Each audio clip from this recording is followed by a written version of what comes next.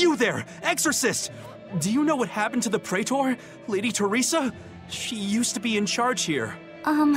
Lady Teresa is the only one who can restore law and order in our town. Please, send a message to the Abbey. Tell them that the citizens of Helives are awaiting her return. Even if the Lord of Calamity herself were to attack, I won't budge until Lady Teresa returns to us. What will refusing to move accomplish? If my life is in danger, I know Lady Teresa will come to save me. Her, in that ice-cold glare of hers. Teresa won't be coming back. What? If you really love Teresa, you shouldn't rely on her to protect you. You should become strong enough to protect her. Whoa, that burning glare of yours. I think I like it. Wait, what?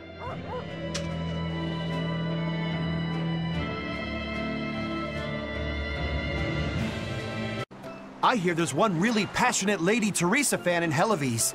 But I'm not going to lose to a poser like him. Lady Teresa's true allure isn't in those frozen eyes.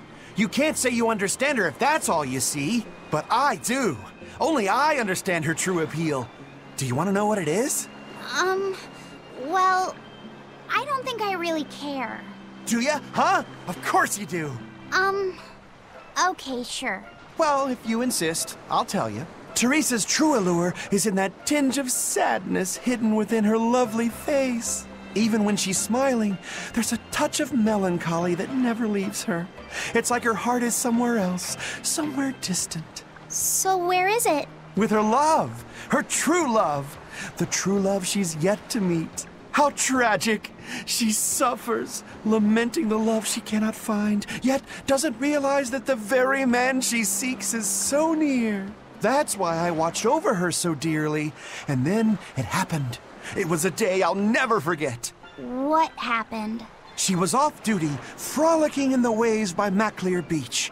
That alabaster skin, how pure she looked in her swimsuit. This guy is really, really creepy.